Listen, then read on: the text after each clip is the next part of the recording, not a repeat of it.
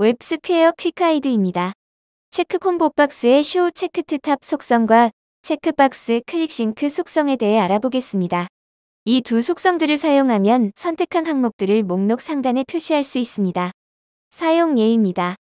showCheckedTop 속성을 true로 설정하고 동시에 체크박스클릭싱크 속성도 true로 설정하십시오. 예제를 통해 확인해 보겠습니다. 체크콤보박스입니다. 브라우저에서의 모습입니다. 새 항목을 선택한 후 목록을 닫고 다시 목록을 엽니다. 선택 항목은 원래의 위치에 표시됩니다. 스튜디오로 돌아와 showCheckedTop 속성 값을 true로 지정하십시오. 또한 이 기능을 사용하려면 체크박스 클릭싱크 속성 값도 true로 설정해야 합니다. 저장합니다. 화면을 다시 로딩합니다. 새 항목을 선택한 후 목록을 닫고 다시 목록을 엽니다.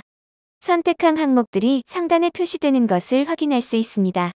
웹스퀘어 퀵가이드를 시청해주셔서 감사합니다.